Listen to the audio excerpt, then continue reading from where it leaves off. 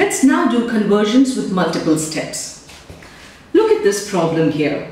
How many seconds are in 2 hours? There's no direct conversion between hours to seconds. We find that 1 hour is 60 minutes and 1 minute is 60 seconds. So this conversion will take place in 2 steps. So how do we do it? What we need is hours to be converted to seconds. So let's start with hours, and how will we convert the units? We'll say 2 hours and we multiply it by a conversion factor which has got the r so that it gets cancelled out. So this one has the r which should come in the denominator. So I have this is into 60 minutes upon 1 hour. The r is cancelled out here.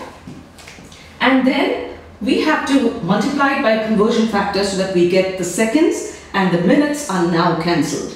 So for this relation, for this equation, what is the conversion factor? The minutes should come in the denominator. So 60 seconds upon 1 minute.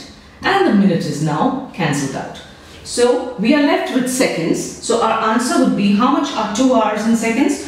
The answer is in seconds. It is 2 into 60 into 60 seconds, which is equal to 7,200 seconds.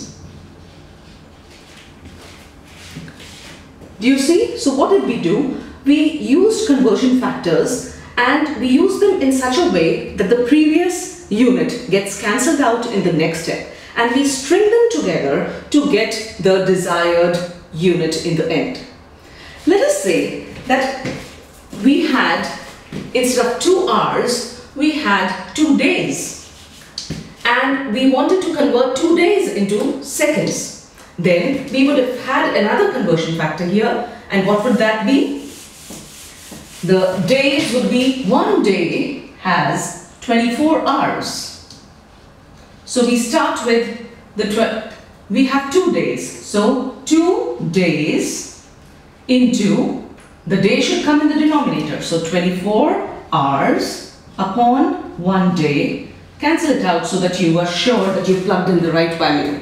Cancel out the unit. So now we have hours. In the next step, we should have hours in the denominator. So we use this relationship. It would be 60 minutes upon 1 hour.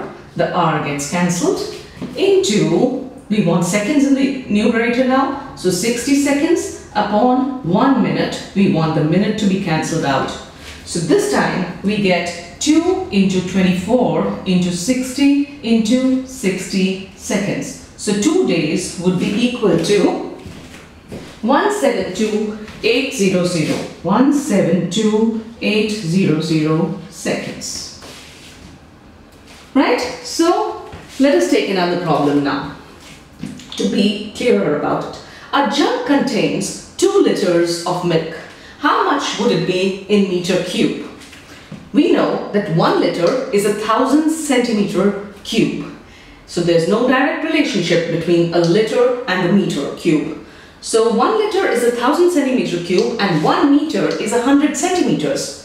But we want to convert it into meter cube. So what should we do? We should multiply. If we just make the cube of this whole conversion factor, we would get 1 meter cube into 100 centimeter cube.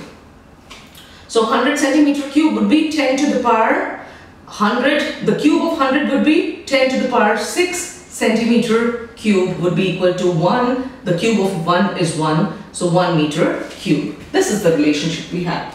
Now what's the aim? We want to move from liters to meter cube. So we have 2 liters. Plug in the values now. The liter should come in the denominator. So 2 liters into 1,000 centimeter cube upon 1 liter. The liter gets cancelled out. Multiplied by the next conversion factor, which would be, that is, what do we want? We want to cancel out the centimeter cube. So we'll have 1 meter cube over 10 to the power 6 centimeter cube. The centimeter cube and centimeter cube are cancelled out. So what are we left with now? We are left with 2 into 1,000 into 1 upon 10 to the power 6 meter cube.